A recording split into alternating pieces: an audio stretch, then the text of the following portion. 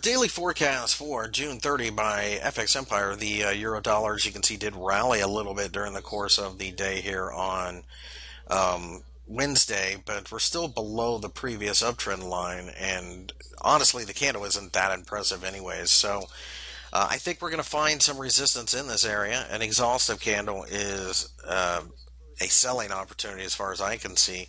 Don't really have any interest in buying. I think there's still far too much uncertainty when it comes to the European Union.